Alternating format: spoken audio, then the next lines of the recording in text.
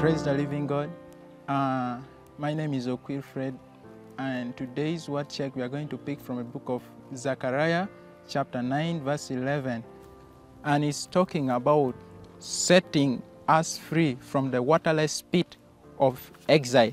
So we are going to talk about the pit. When someone is inside, you have to come out of it from up, but if you move everywhere, you find barrier everywhere.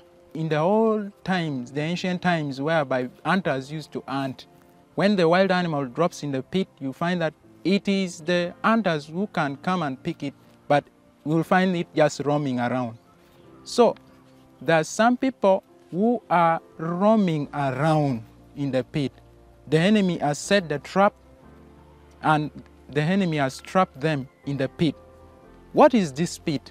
The pit can be in your workplaces, whereby you'll find that others will be promoted, but for you, you'll remain behind. You'll remain in that same post. Other people, the enemy has dropped them in the pit of sicknesses. You'll find that when the month is about to end, you have just received your salary. You'll find that people from your home will fall sick, and you'll waste most of your money. You spend it on medical treatment. That one is living in the pit.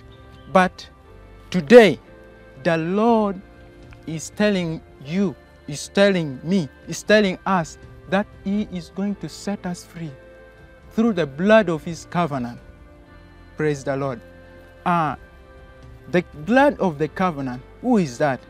The Bible is talking about Jesus Christ, because it is only His blood that sets us free.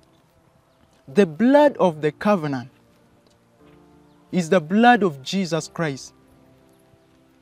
When you check in the book of Colossians chapter 2 verse 15, you'll find it talking about how Jesus defeated the devil on the cross of Calvary.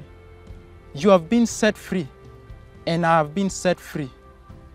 Today the Lord is still telling you that He is going to set you free. Is going to set you free from that waterless pit. It is only the blood of Jesus Christ. But right now, people are living in ignorance. If you don't know, then you will continue to stay. But today is the day that you have to claim this promise that the Lord has promised you. You have to come out. What is that pit? What is that barrier that has been hindering you from excelling? What is it? You know it very well. By the blood of Jesus Christ, the blood of the covenant, I pray today that may you be set free from that pit that the devil has dropped you in, from that situation that has been recurring in your life. You find that you can't move on, you can't go anywhere. But I pray today that the Lord sets you free in Jesus' name.